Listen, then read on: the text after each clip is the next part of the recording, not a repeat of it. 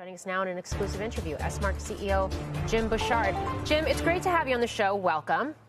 Hey, Morgan. Thank you very much. So I want to start right there. Your response to the response from Cleveland-Cliffs CEO on why this is a credible offer. Well, it's great. He has a ton of debt. Okay, he's paying his debt down. It's good. We have no debt.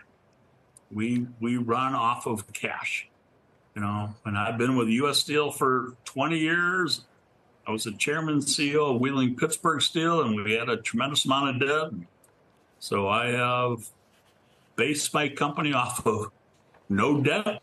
You have tremendous credit facilities that are untapped, and so this is not a big transit. This is actually the reason Cleveland Cliffs is offering cash and stock is because they don't have cash. Okay. I have the cash. We have the cash. Yeah. I guess, so two questions for you here then. Have you heard back from U.S. Steel on your offer? U.S. Steel, I believe, I think they were having a emergency board meeting this afternoon, and I think they are. Okay. Again, the board will make whatever decision they make. However, we are supportive. You know, I've been with U.S. Steel a long time. Yeah. Love U.S. Steel. So we're supportive of U.S. Steel. So this is not a hostile offer. And if we have to sit down at the table with U.S. Steel to help reconstruct it, we will do that. So yeah.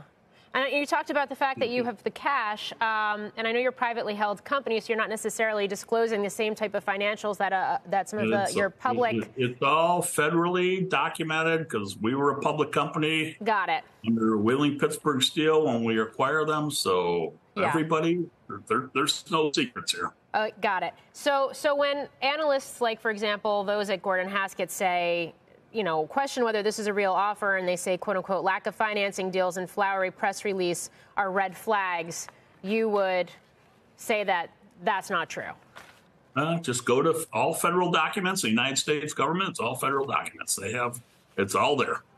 Okay, so Jim, why doesn't the Steelworkers Union want you to get this prize then? What are they missing? Yeah, why not? They say they only want the other deal to get done. That's a very good question. So I've had talks this afternoon with Tom Conway, Dave McCall, and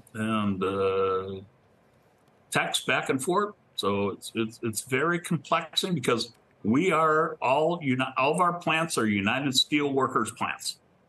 Okay. We have enjoined and engaged, and we have fairly bargained and recently put in United Steelworkers agreements even over the last 12 months. All right. So you say this is cash.